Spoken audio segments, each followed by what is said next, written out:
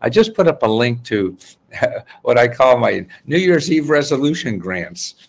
And actually, there are 9 grants where you can solve almost any New Year's resolution you have.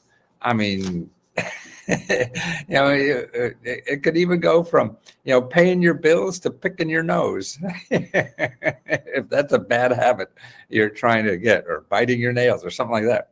Because there's an 800 number that the government now has for mental health issues. I mean, we have a big mental health problem in our country. And a lot of that is, just isolation that we put around ourselves, and we don't feel we have community, and that's why I'm trying to do something like that here with Let's Go Help. That's why it's important that people help people, not only me or whatever. I mean, and I think you could help other people better than I can, as a member, because you know what it feels like. Man, I'm 80 years old. I've done more than I ever thought I would do in life. And so it's hard for me to understand where you're coming from and be empathetic enough to help you in the right way. And that's what I feel members can do. So if you want to be someone who helps other members, and you don't have to know a lot, you just have to be kind. And we'll go get the answers for you if you don't have an answer. But it's just to make them feel comfortable. That's it, and point them where to go in this, on the website. And it's Let's Go Help too. And it's important that we help each other. So even if you want to do it without being live somewhere, just go through and find people that you see are asking a question, and they may or may not get it answered correctly for them, and anything you could lend in any way to help them would be terrific. And it's important that we help each other, and we all need help, and we all can help in some way. So that's very important to do.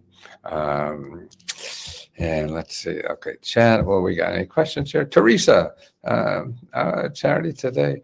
I was going to go live today as a total. Oh, good. Wonderful, Charity. I just find as long as people can handle my lack of tech. No, don't worry. I mean, God, I don't know what the fuck I'm doing most of the time.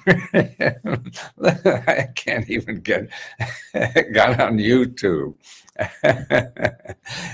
And that's important. We all have something to give, and that's important too. A lot of us don't know what it is, and that's important to try. You try something and start listening to your heart more than somebody who gives you, here's the secret to success. Do these 5 things. That's stupid. It may have been good for their success, but it most likely not going to be good for your success. Not that you can't learn from it. You may be able to learn from it. So that's why it's good. That's why what I see when I do for people is, okay, you tell me what you want. Need help with, like starting a business or fixing your house or anything like that. See, what I do, I don't really have the exact program that you need where you live. Everything, there's hundreds of thousands of programs out there, and we can't keep up on them, but we know who is most likely to have that program for you. And that's what we do, is we point you in that direction, because you'll never find it in Google. But by the way, aside from that, I think AI is a wonderful place to start, not Google. So what we do is give you a shopping list of these are the best potential places. Now, what happens is you have to start talking to those places. If you don't start talking to those places, you probably won't get very far, because what most people do will look at those places we give. Oh, it doesn't look like anything there for me. That's easy to do. Number one, why it's easy to do, because we're all lazy. And it's easy to say, oh, that's not for me. Then you don't have to do anything. You can blame it on me.